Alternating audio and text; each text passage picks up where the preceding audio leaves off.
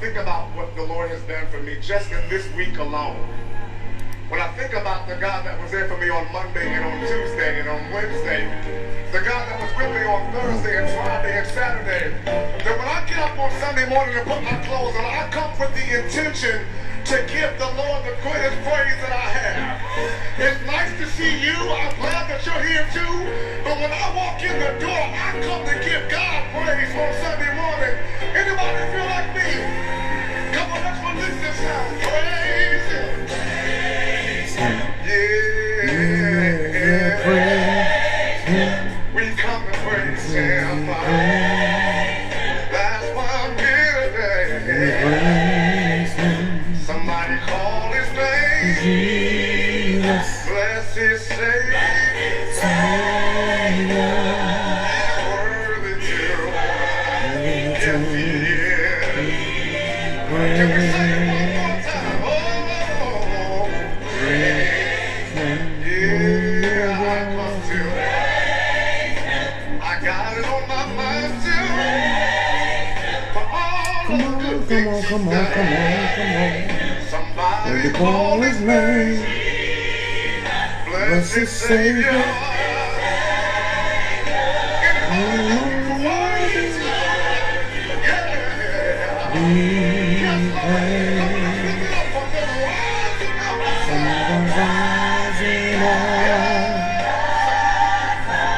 Unto the going down.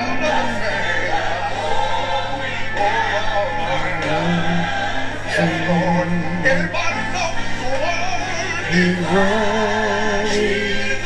Jesus is worthy. He's worthy to be praised.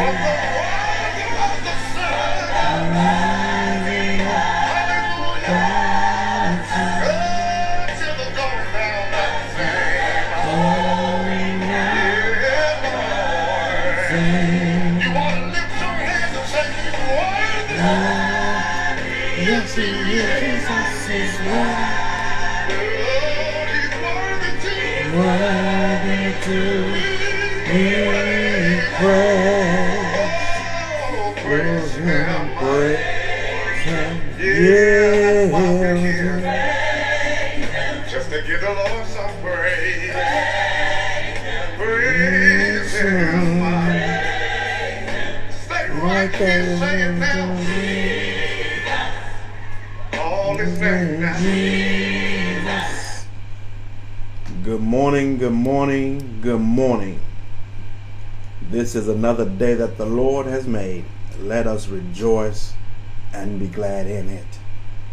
As I always say, that the Lord has done it again. He has given us another day which we have never ever seen. And because of this gift that only He can give, we ought to give Him the highest of praise. Hallelujah. I give you greetings this morning from the A Street Church here in Griffin, Georgia. And I am the pastor of this particularly great worship facility.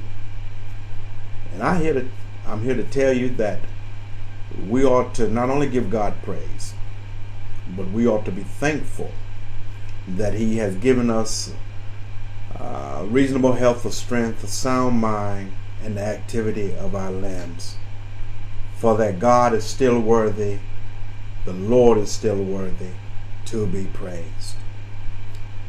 We ought to have a testimony within our own lives that can't nobody do us like the Lord. He's done great and marvelous things in my life, and He keeps on doing those great and marvelous things. And so I am so graciously humbled that He would allow me to come before you once again. Before we get started, I just want you to go and grab your friends, grab family, friends, neighbors, constituents, co-workers, whomever that you need to gather. Tell them to join this particular broadcast virtually here at the A Street Church midweek on a wonderful Wednesday, so that they can be blessed with the Word of God. My. Let me say this before we get started. Tick tock, tick tock, tick tock. And what I mean by that is that we are getting ready to re-enter the church so that we can do in-person worship. And I don't know about you, but I am excited. I am elated to get back into church and to worship in person so that I can see you face to face. Many of you I have not seen in quite some time. And we're going to have to renew our relationship because it's been that while. But nevertheless, the dates that we're looking at is the second Sunday here in March. We are preparing to host you. We're still asking that you, as a person, as a worshiper, that you will wear your mask, that you will honor social distancing. And as we prepare to move in, we want to be able to create a safe environment where that you can worship the Lord in spirit and in truth. So I'm just excited. I'm just elated, amen, to what the future has to hold. And I'm just glad that my future is not in the hands of man, but it is certainly in the hands of the Lord. How are you doing today? It is my prayer that you're doing swell, that you're doing fine. Amen. I want to revisit a subject. And that subject matter suggests, well, it is about hope. It is about hope. And the reason why I want to revisit it is because I think that from a political standpoint, you see that we are on the verge of another war, possibly World War III. The conflict that's going on in Europe, and in particular Russia and Ukraine. If you notice that our troops was just brought home by the President Biden, and now they are getting ready to deploy again. This thing, war, called war, has caused devastation to our families personally, whether it be black or white, Hispanic or Asian. Nothing comes out of war good. So I want you to be in prayer for the soldiers, be in prayer for the leadership of the soldiers, and also be in prayer for the families of the soldiers. And be in prayer of those who are victims, those who are civilians of this particular war and conflict as well. So it is my hope that the Lord will see us through this particular conflict unscathed. So let's go to 1 Peter chapter 5. And while I was speaking of an international way of hope, hope also filters down not only from an international and a national level, but it filters down to a personal level. Perhaps life is conflicting with you. Perhaps you have some things that you're dealing with. It can be anything from a personal conflict, financial conflict, faith conflict. It can be relational, it can be emotional, it can even be spiritual. And sometimes we get so frustrated in the things that we're going through that our hope is no longer full, but our hope keeps us barely holding on. And we sit here and we wait for a better day. Nothing's wrong with that, because better days is something that we want to behold. So our lesson for today's question or subject matter is 1 Peter chapter 5. Allow me to read what thus says the Lord. 1 Peter chapter 5, verse 5 says this: Likewise, you younger people, submit yourselves to your elders. And yes, all of you be submissive to one another, and be clothed with humility. For God resists the proud, but gives grace to the humble. Therefore humble yourselves under the mighty hand of God, that he may exalt you in due time, casting all your cares upon him, for he cares for you. So be sober, be vigilant, because your adversary the devil walks about like a roaring lion, seeking whom he may devour. So resist him, steadfast in the faith, knowing that the same suffering are experienced by your brotherhood in the world. So may the God of all grace, who called us unto his eternal glory by Christ Jesus, after you have suffered for a while, perfect, establish, strengthen, and settle you. To him be the glory and the dominion forever and ever. Amen. So I think that if you ask me about hope, I will simply make this statement, and I'm going to use it as a subject. My hope is in Christ. My hope, some would say that my hope is built in Christ. Because we have been given eternal life, we have hope.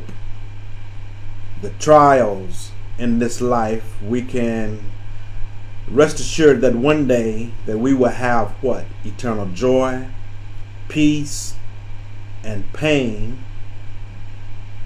Correction, where pain, shall I say, and the tears will never reach us.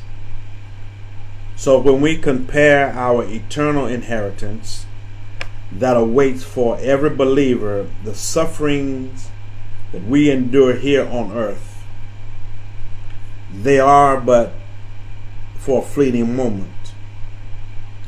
So Peter writes this particular text to help us as believers to look back and view our struggles for what they are, which simply suggests that the strugglings that we share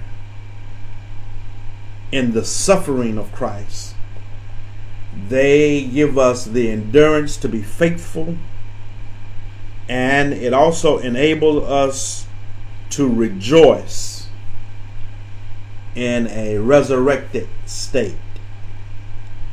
And what I mean by resurrected state is that we once was down, but we're not out. I've fallen, but I can get up. I can lose, but I haven't lost the game. I'm still in the game. I still have an opportunity. I may have failed, but I still have opportunities.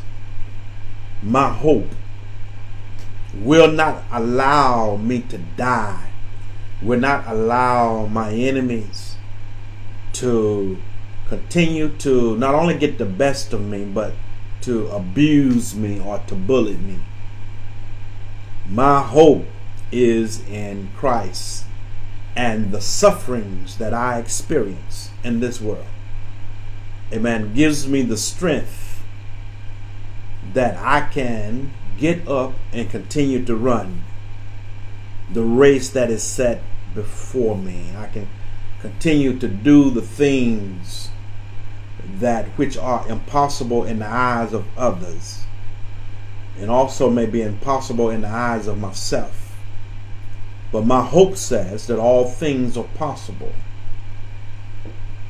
to those who believe.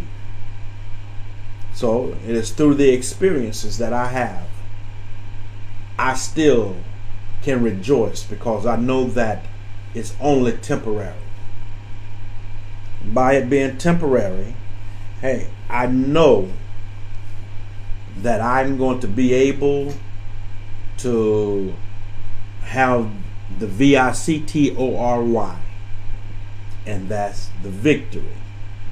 I may not have it today, I may not have it tomorrow, but my true victory is just over the horizon. It's just over the hill. And I heard the psalmist says, because I'm searching for victory, I'm going to look towards the hills, which cometh my help. The hills does not give me the help that I need, but the hill is a directional. It's a sign. It helps me, amen, when I'm lost. It helps me to look in a direction that I need to look and that I need to travel.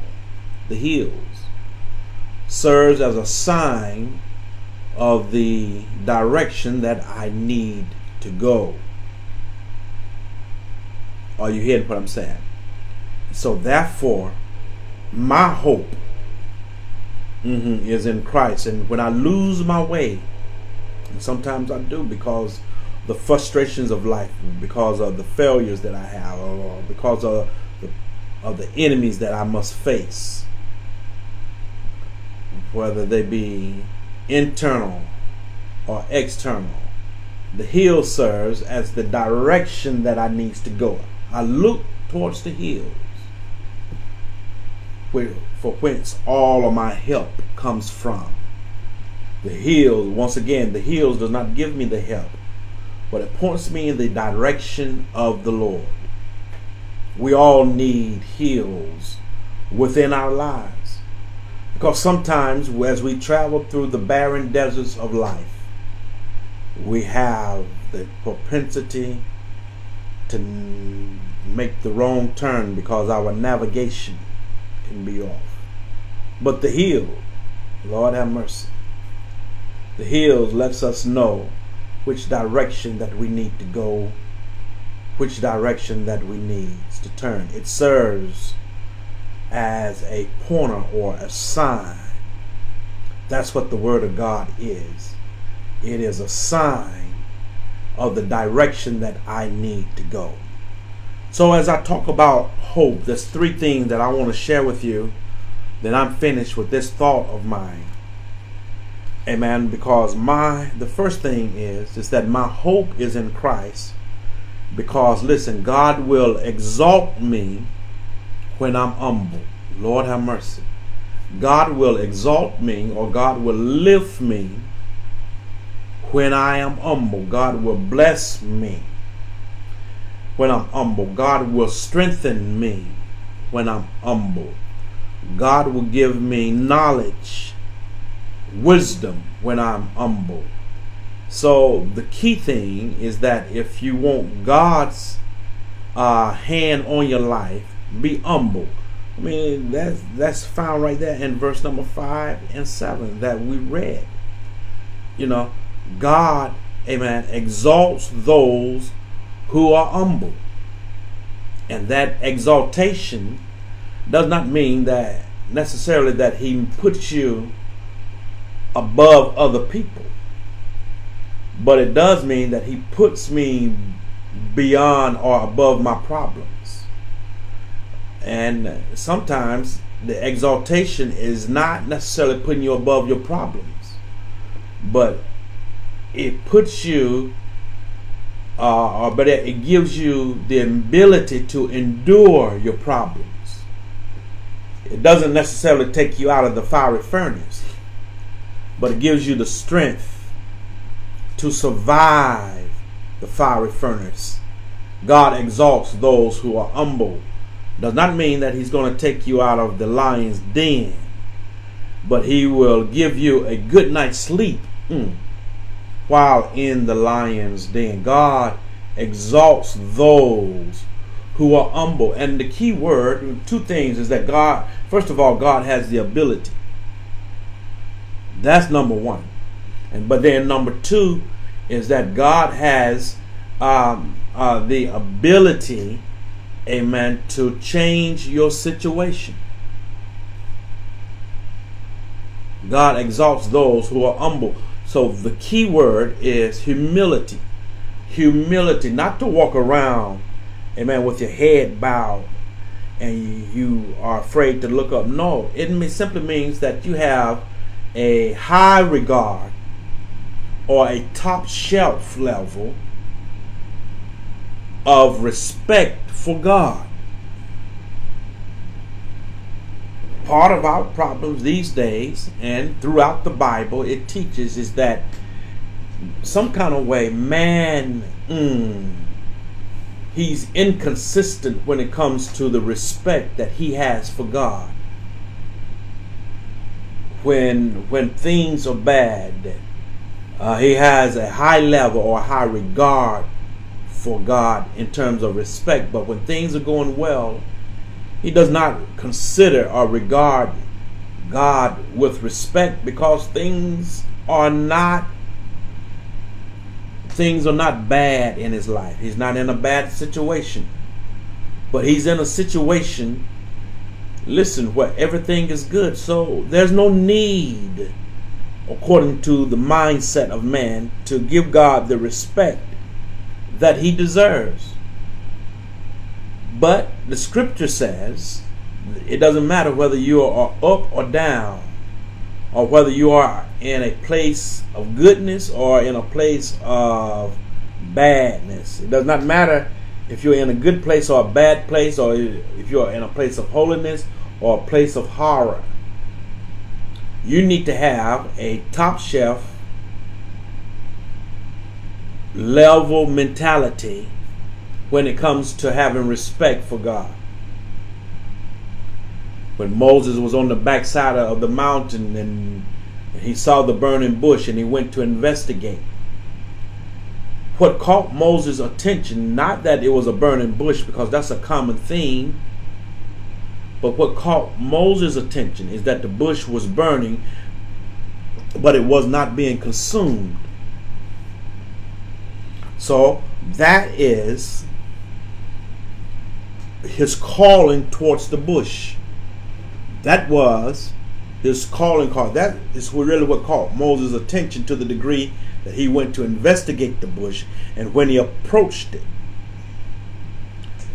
amen, the bush began to speak, thus declaring, Moses, pull off your shoes, because the ground that you're standing on is holy ground. The bush was not to be consumed, was not being consumed. Not that it was burning, but it was not being burnt up. Lord have mercy. And only God can do that. Man can set bushes on fire anytime, but yet can he set a bush on fire and that bush would not be consumed? Only God can do that. So the key to having God's blessings is humility. It's humility. That if you want the best of God, then you got to clothe yourself in humility. Even mankind has an affinity for those who are humble. Are you hearing what I'm saying? One of the key traits of my pastor, who was Pastor Ariel Hodo, and he's been pastoring for like 50 years. Well, send a shout out unto him. But one of the key identifiers of his ministry and his personality is that of humility. that of humility. And because that he's an humble person, he gathers the respect of the people, and he gathers the favor of God. So it doesn't matter to what degree that you've messed up, to how you failed.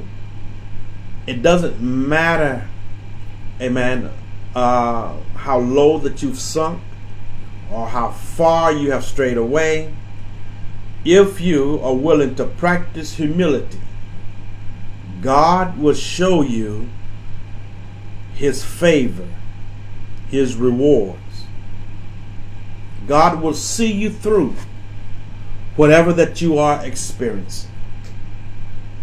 All because he exalts those, he lifts those, he blesses those who are humble. That's what Peter says.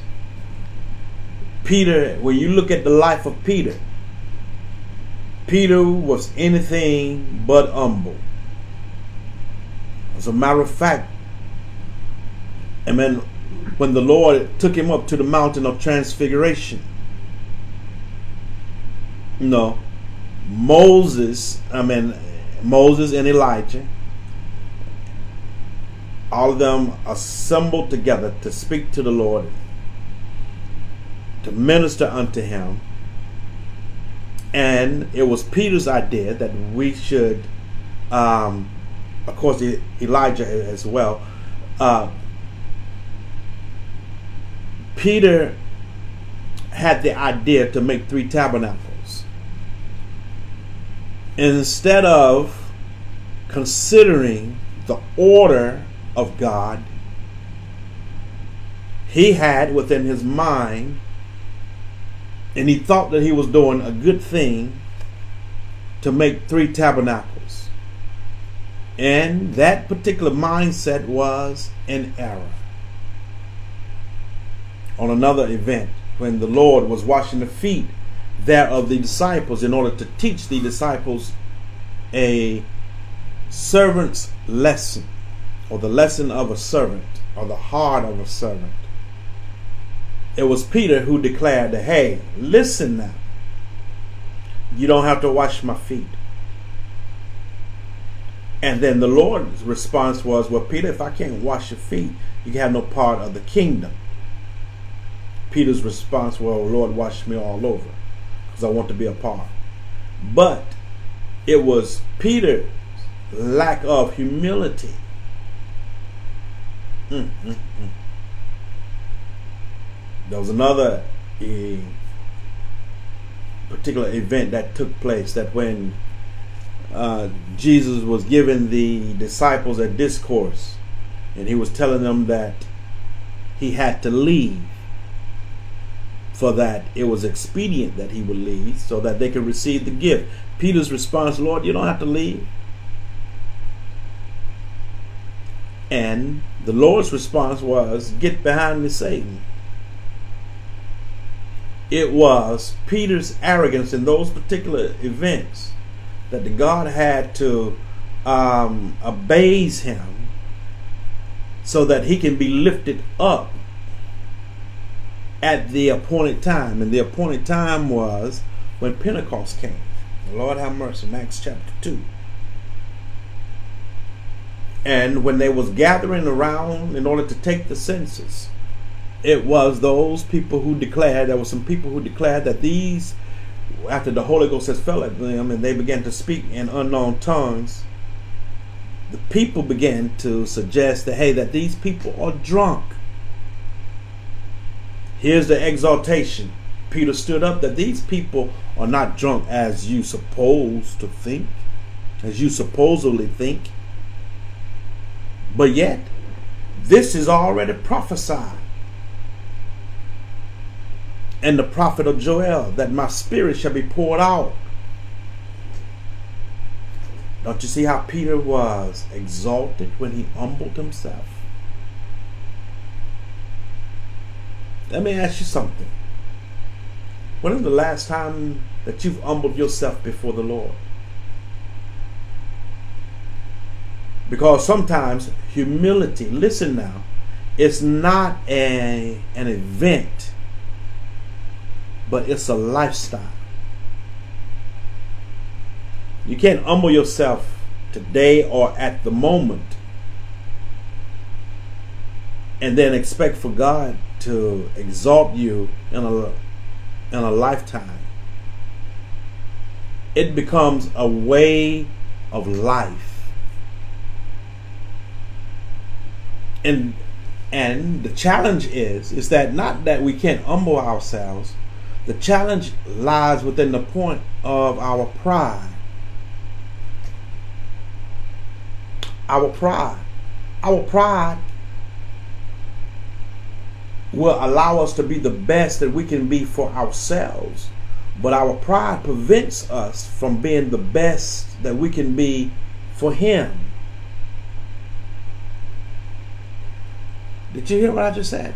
Our pride, amen, it helps us to be the best for ourselves individually, but spiritually for God, it prevents us, because you want to know what? We're worried about what other people are saying. We're worried about what other people are doing. We're worried about what other people, how other people are living. We're constantly comparing ourselves. But when you're humble, you don't compare yourselves to nobody but yourself. It's a self-examination. Lord have mercy. It's the examination of self. So God exalts us when we're humble, but not only does He exalt us when we are humble, but then secondly is that we can stand firmly, or we can stand our ground. Listen, when we resist the devil, we can stand firmly when we resist the devil. Verses 8 through 9 helps us to understand. Listen, that we can stand during our suffering when we resist the devil. In other words, hey, I can fall down in the mud, but I can stand up in the mud puddle, wipe myself off, and still continue forward.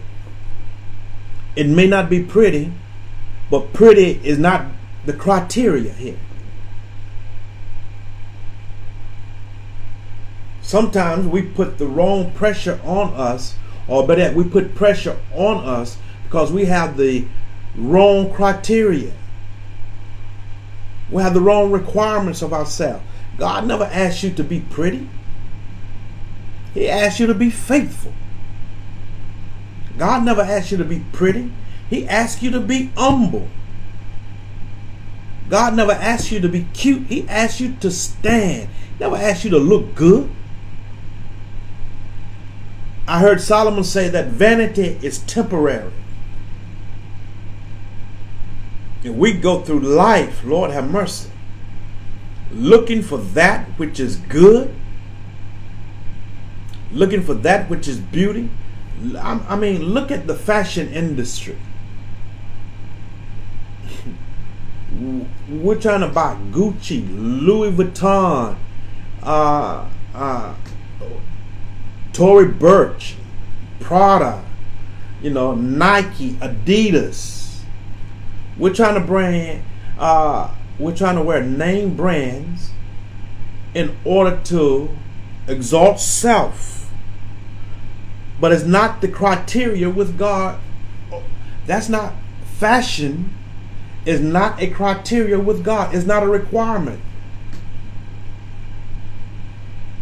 It's not a requirement. But yet we pursue those things because we want to look good. Looking good is not a requirement.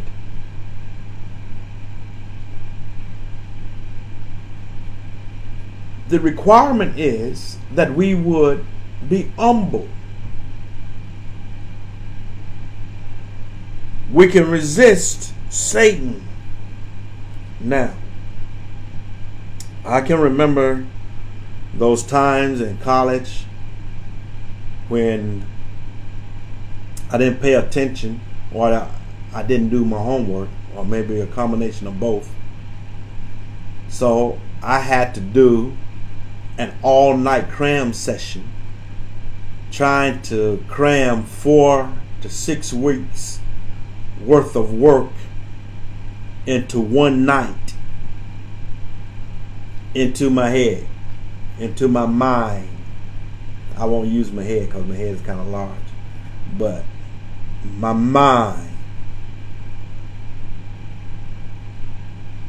4 weeks of schoolwork, 6 weeks of schoolwork in my mind in one night.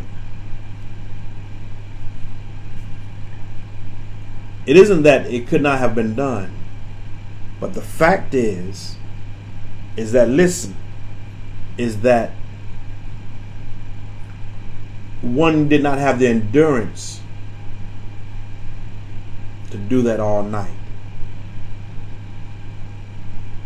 So what that simply meant, I didn't have the time to cram, or enough time, but also didn't have the capacity. We can stand in our suffering when we have the capacity, when we have the time.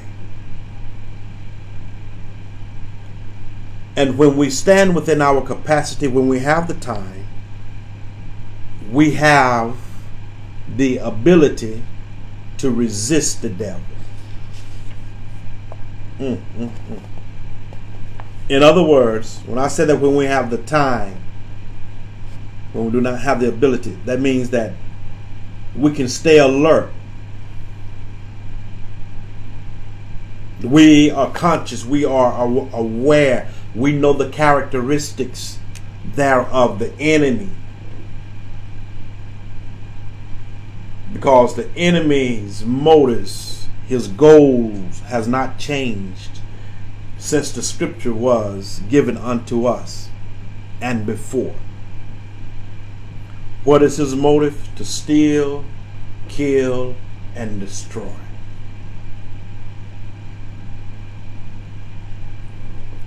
When we have the time, we can defend. But when we don't have the time, we do not have the capacity. And so, therefore, when we fail to prepare, we underestimate the enemy. But when you know his motives does not change regardless of the temperature of the day, regardless of the weather of the day, regardless of the forecast of the week. His motives are still the same: to steal, kill, and destroy. In other words, he's there to do you harm. And if he can, he will try to achieve that goal with the least resources that he can use. Why call in a legion of demons when you're self-destructing?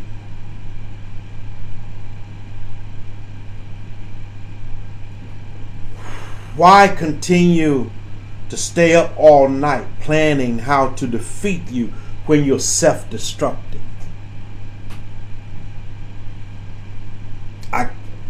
He continues to feed in our self-destructive mindset, least energy that he has to use. But listen to what he says now. Is that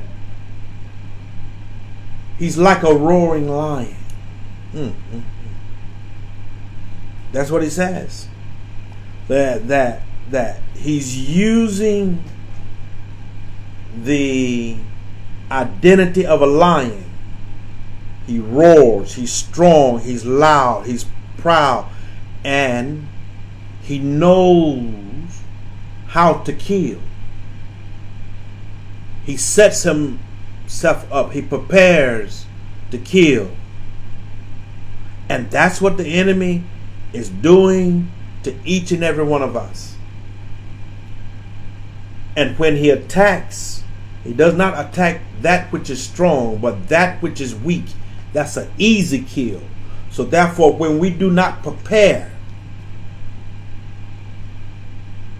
for warfare, when we do not prepare our minds, our heart, when we're trying to cram 6 weeks worth of lesson into a couple of hours at that night, not only is it tasking mentally, but it's tasking emotionally and physically, because we can't stay up all night. As one would say, you got to know your limits. You got to know what you want to do. So,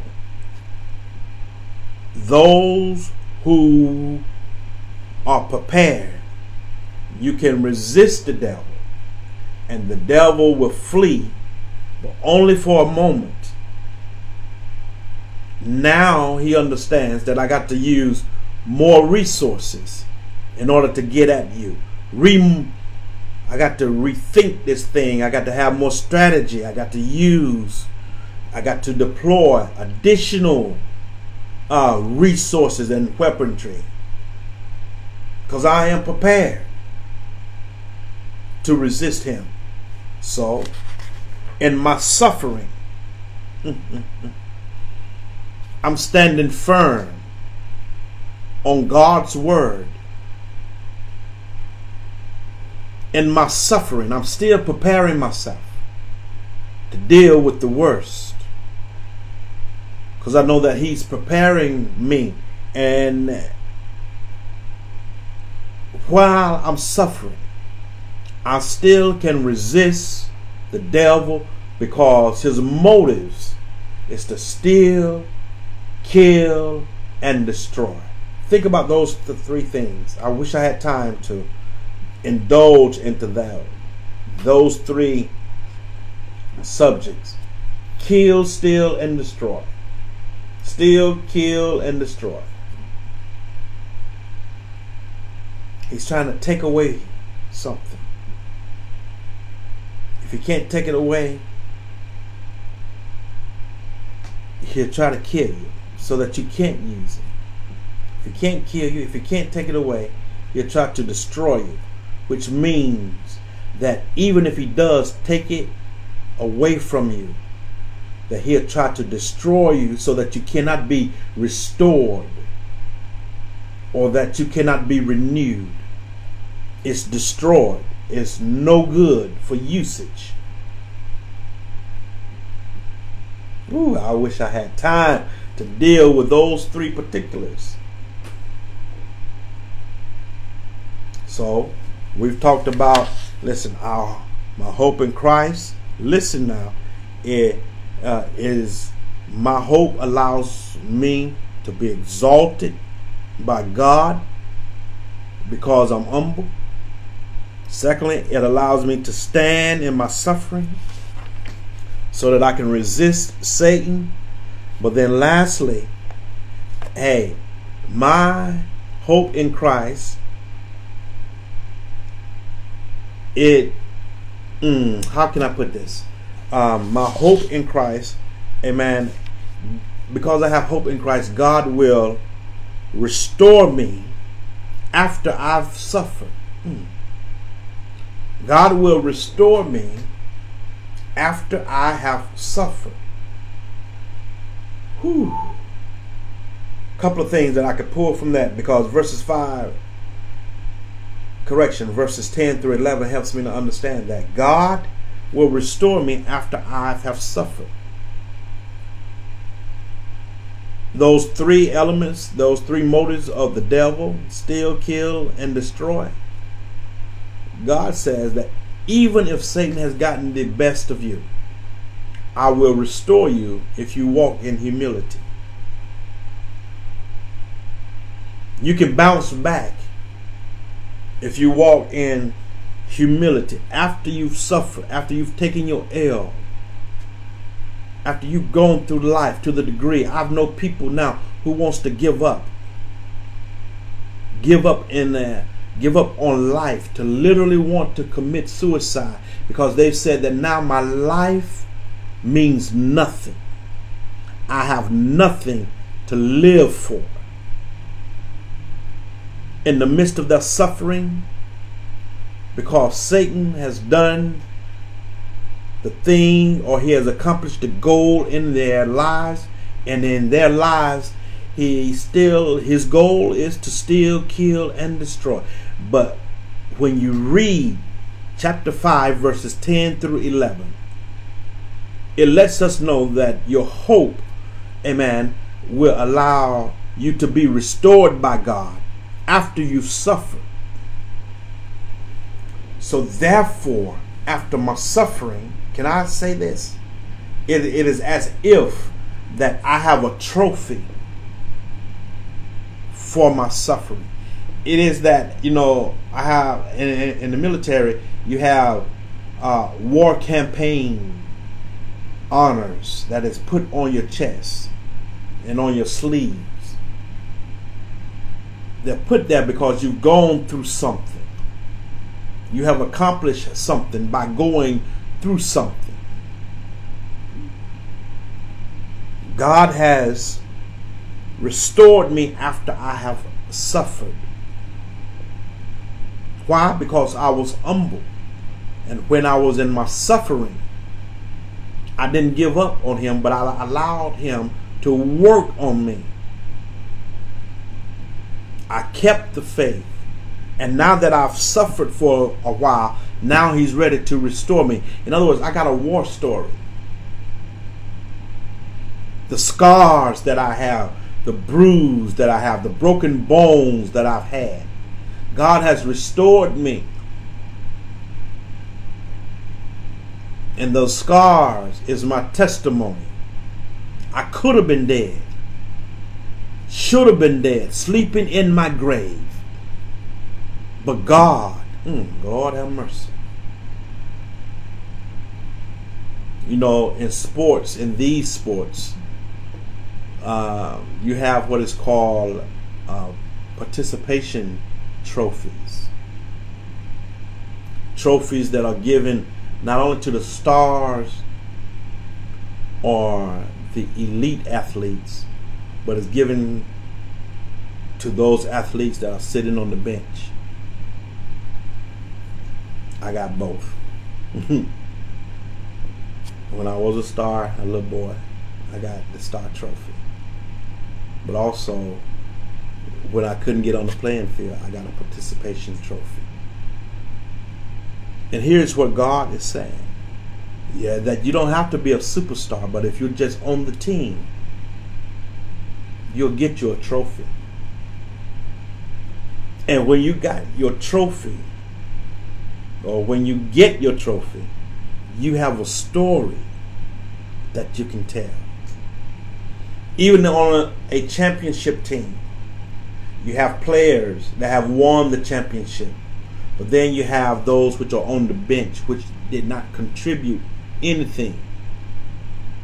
Although they did not contribute, they still get a ring because they were on the team. And this is what God is saying, that when you're on my team, you're going to get a ring. You're going to get a trophy.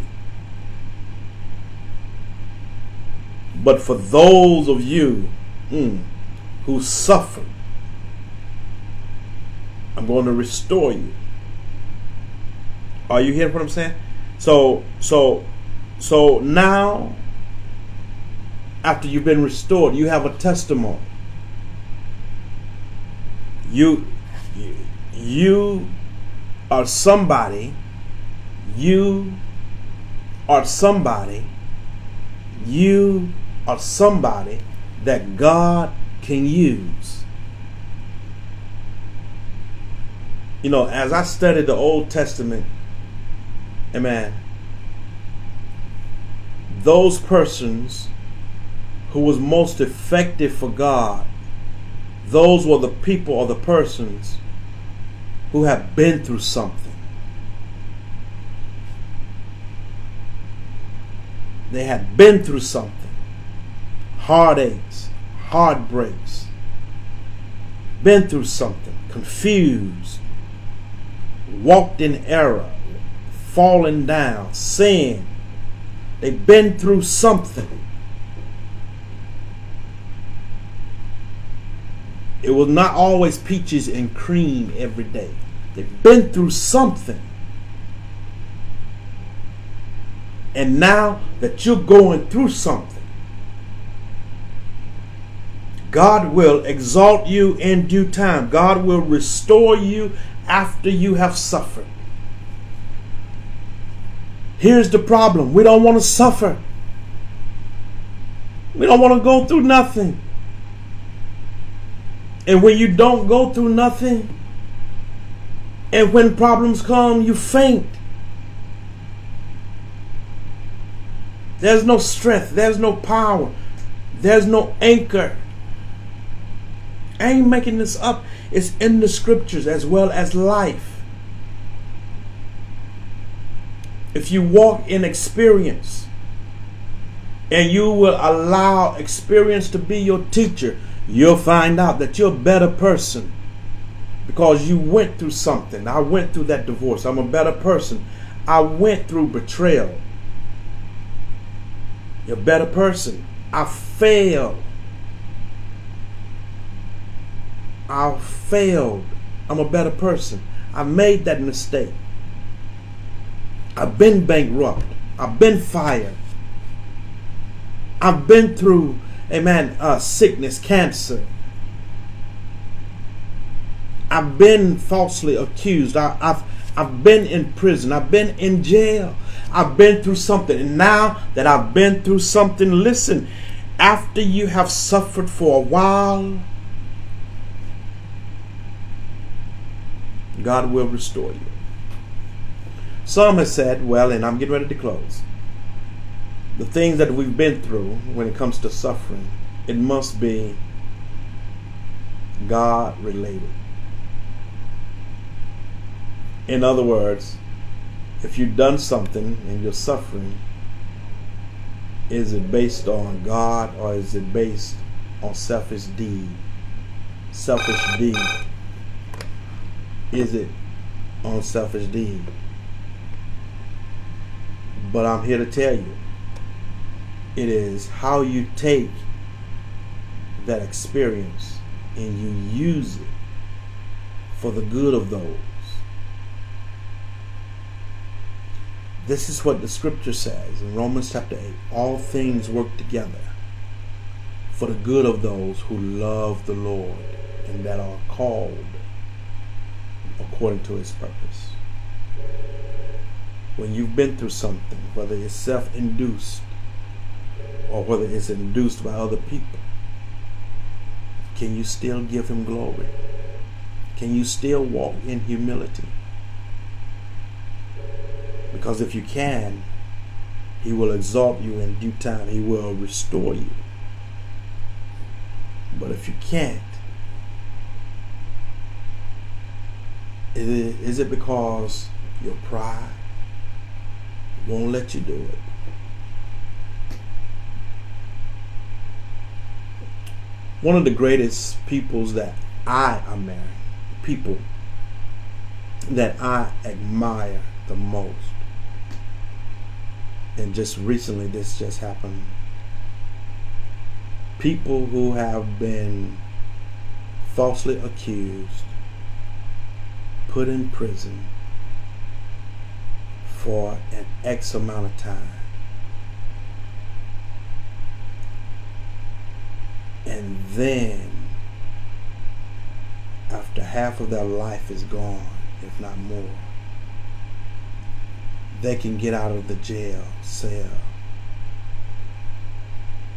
after being retried and new evidence is formed or DNA is used or a confession comes up, only to find out that that person who served in jail for 30, 40, 50 years that they walk out of the prison with a smile in their face, on their face, with joy in their heart. No retribution for those who were falsely accused. I have great admiration for those people or those persons. They would tell you, I'm just glad to be out of prison.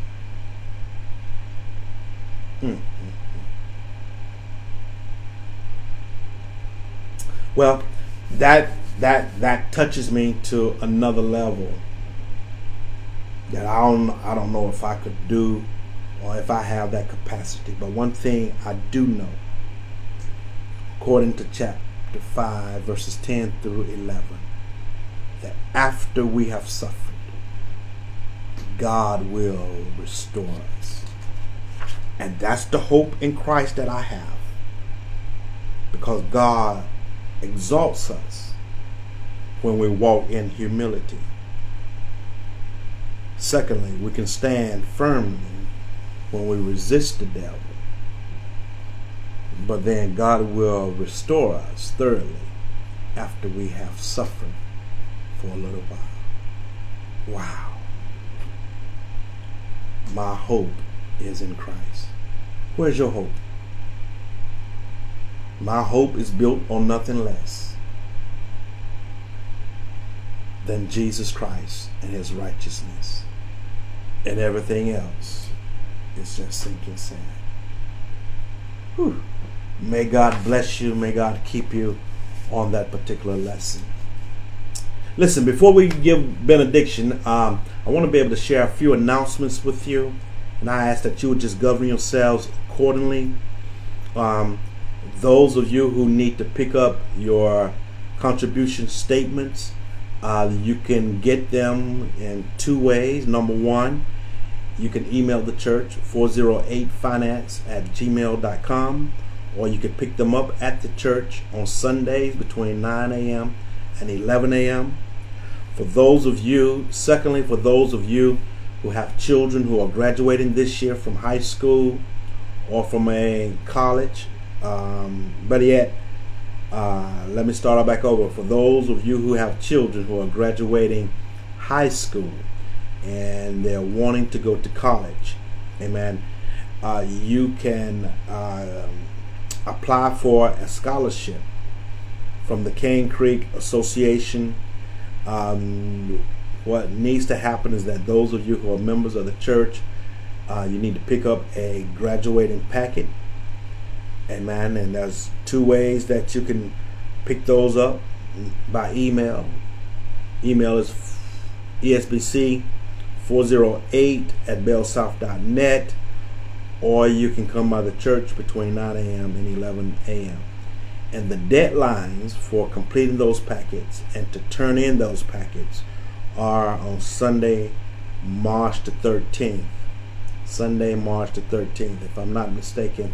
Amen. I think that's the same day that we re-enter the church. Yes, it is. Yes. So March the 13th. Okay.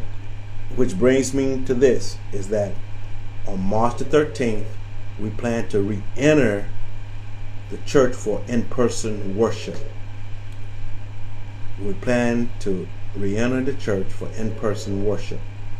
Now, here's what I need from you as members. The number one is that I need for you to wear masks. Number two, if you are sick, if you're coughing like I was the other day, but that was from sinuses, but it doesn't matter. If you are sick, if you have a temperature, please stay at home. Please stay at home.